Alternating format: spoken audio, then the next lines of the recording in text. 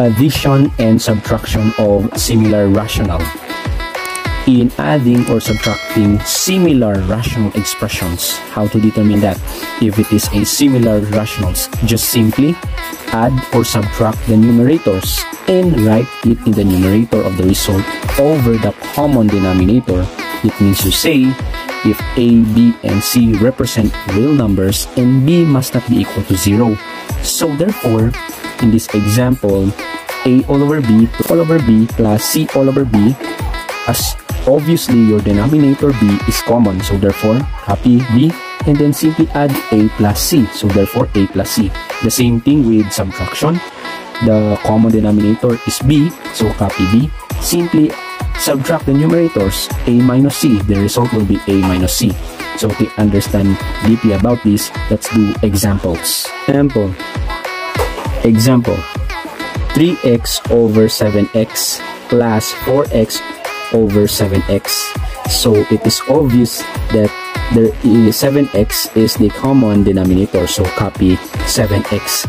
Then simply add the numerators, so copy 3x plus 4x. Simplify 3 plus 3, add because they have common terms. The common term is x, then add the numbers 3 plus 4, 7 all over 7x.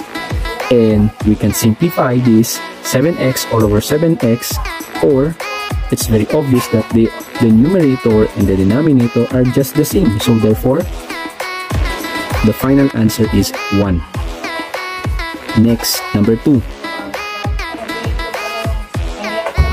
Number 2, 7 all over 4 minus 1, 4n minus 1 minus 5 all over 4n minus 1. It is very obvious that our denominator is common. Our denominators are common rather. So therefore, copy 4n minus 1, then simply subtract the numerators. So 7 minus 5 will give you 2. So this is the final answer. Number 3,